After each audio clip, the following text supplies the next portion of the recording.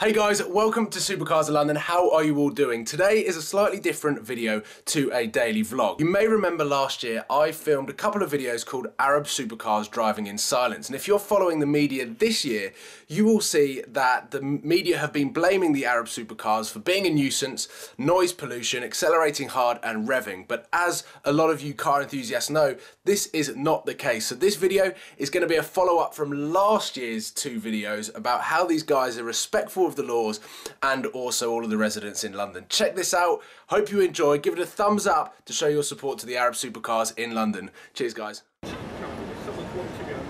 Struggling.